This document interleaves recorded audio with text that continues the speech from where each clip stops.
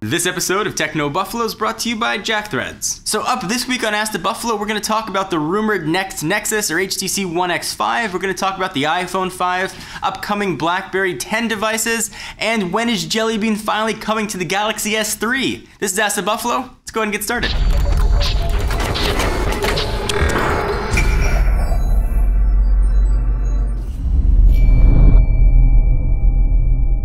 User Matthias Bulk asked, now that you've reviewed the iPhone 5, what's your daily driver? So in this industry, the term daily driver means the phone that we're carrying with us in our pockets. Generally, we have new phones that we're testing and reviewing that tend to be our daily drivers. I'm gonna try and use the iPhone 5 for a while. I miss using iOS. In particular, I miss the app experience. I think the applications, when they're being only developed for really one phone, and I guess now maybe one or two screen sizes, really is a tremendous application experience. And the breadth of apps that are in the App Store, I think, is really hard to match. So I'm sort of enjoying a refresher of the apps that are found in the iPhone 5. Once the Galaxy Note 2 comes out and we get it in our offices, I'll probably try using that for a little while. And ultimately, I'll probably end up going back and forth between an Android device and an iOS device. And hopefully I'll be able to throw in a Windows Phone 8 device in there and maybe a new, fingers crossed, sometime in 2013, BlackBerry 10 device. Hopefully that helped answer your question. User Andrew Baxendale asked, hey John, do you think the upcoming BlackBerry 10 devices are enough to save RAM? So enough to save RAM, I think only time is going to tell, but I will say the upcoming devices look awesome.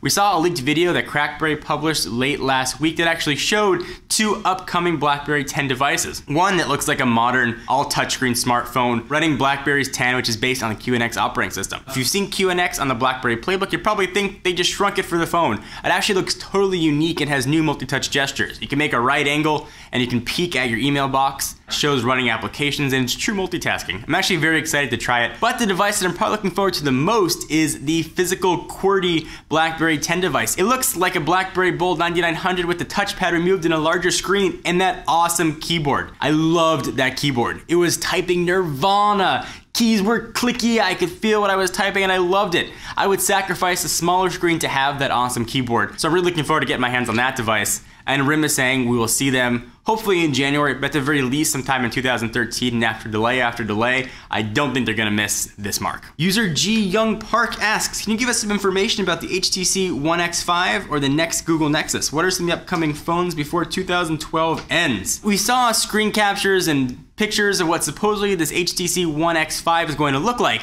It's got the 5, it's gonna have a 5-inch screen, it's gonna be powered by a new quad-core Snapdragon chip, 2 gigs of RAM, 1080p display, and hopefully a really beefy battery, and running Android Jelly Bean. But the juicy rumor here is that it actually might not be HTC Sense on top of it. It might be pure, unadulterated, awesome, naked Android in the guise of the next Nexus, probably called the Nexus 5. So you've been waiting for some new Nexus hardware. Your wait might not be that long. And I wouldn't be surprised to see that device actually come out before the holiday season.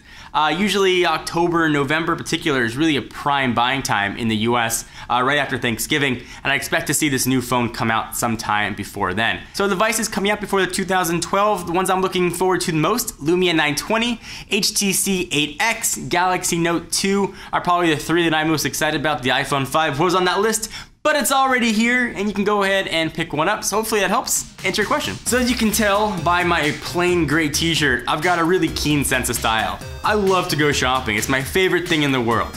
Actually, I can't stand going to the mall. I would probably go shopping once a year just because I have to get new clothes because they always have holes and tears in them.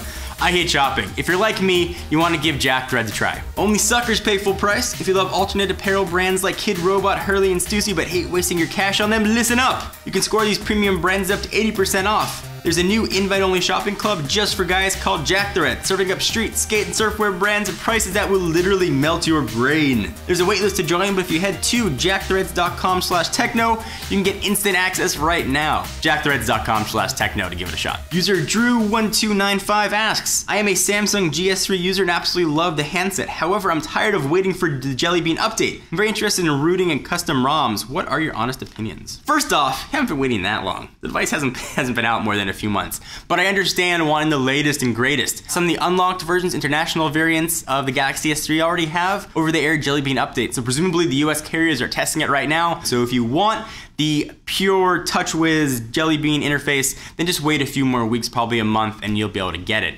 If you want to venture into the dark realms of rooting and get pure, unadulterated Jelly Bean on your handset, well, things get a little bit tricky. So you can root your device, which is essentially jailbreaking for Android phones. It can be a little bit more difficult. You got to go through and download some files and some drivers and jump through a bit of hoops, but it's not overly difficult. With a very simple tutorial, and you can search jailbreak whatever variant Galaxy S3 phone you have on YouTube, and there'll be plenty of step-by-step instructions. Once you have it rooted, you can go ahead and install what's called a custom ROM. Essentially, that's just a custom operating system. Now, you said that you don't want to wait for Jelly Bean anymore, but the bad news is there isn't an official build of Jelly Bean out there. There are a lot of them that are in beta.